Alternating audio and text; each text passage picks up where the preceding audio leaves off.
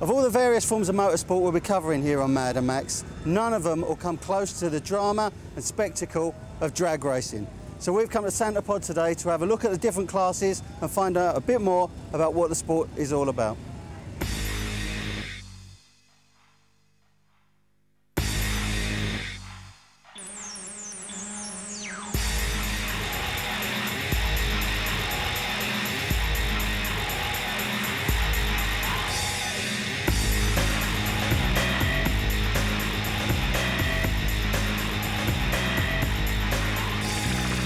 Just in case you don't know the rules, drag racers race on a straight quarter-mile track. Cars compete not only against each other, but also, since each run is timed, for the best time of the day. The fastest cars on the strip are the Top Fuel dragsters. Meet Barry Sheavills, Top Fuel drag racer and 1998 European Top Fuel champion. Barry, it's fair to say you are the most successful drag racer outside the States. Can you explain to us how you got into the sport? Well, I came here to Santa Pod probably 20 odd years ago now, and a group of guys in Nottingham, we're all into hot cars and putting big engines in cars, and we all decided to come down and race here at Santa Pod with what you call a run what you brung. That's where you bring your street car down and you race each other against each other and get a time. So my car was a Ford Cortina GT and slightly tuned, and it was pretty quick, but it was good fun. And that particular day, the only Top Fuel dragster in Europe was here testing, and that was Commuter. And as soon as I heard the sound of the big V8 on nitro, I was hooked, and I realised that that's what I wanted to do. I wanted to drive a Top Fuel car. And here we are, like 20 years on, and I'm driving the state-of-the-art Top Fuel car.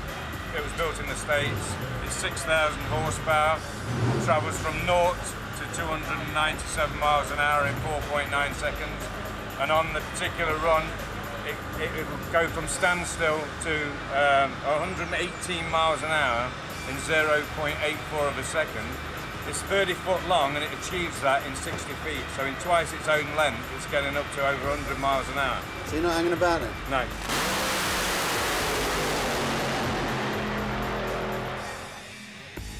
What's it like to physically experience something like that? I mean, because most people could never even begin to understand. Well, it's a good question, and all I can say is there's nothing in normal life that you would ever compare to driving a Top Fuel dragster.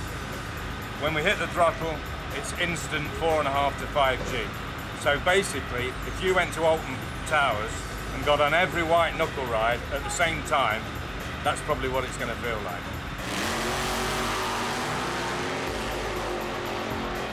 You have to be so focused on what you're doing, because, you know, like if you hit the throttle and you pull 5G, if you're not ready for that, it'll take you by surprise, and, you know, I mean, it's serious horsepower.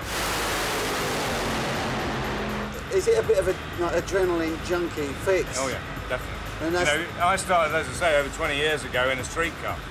I've gone through all the classes of drag racing to the ultimate. And that's what it is. You're absolutely right. You're on an adrenaline fix. I'm addicted to doing this drag racing. Yeah. Drag racing isn't just about the high speed and the high cost of Top Fuel. It has strong numbers of followers who compete in all the lower classes. Meet drag racer Bob Doigne. What's the attraction of drag racing to you as a competitor?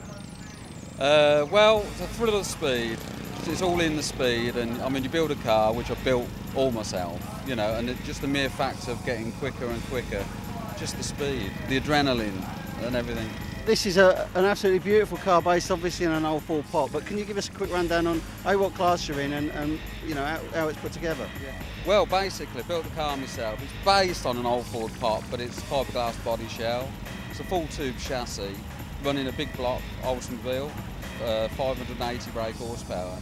American back axle. It runs, the quickest it's ever run is 9.8 on a quarter of a mile, but I run on Super Street, which is 10.90. I do it to save the engine, so it makes it a little bit cheaper to run. So basically, I back the car off to run 1090. We get to speeds of about 126 mile an hour in that, you know, in that class. Just fantastic. I mean, this is so competitive. It's down to your reaction time off the lights as well.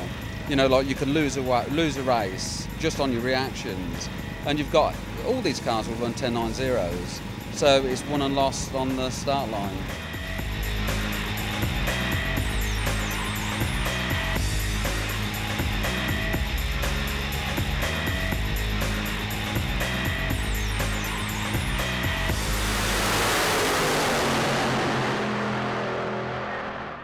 Before we say goodbye to top fuel drag racing, let me give you a few facts and figures.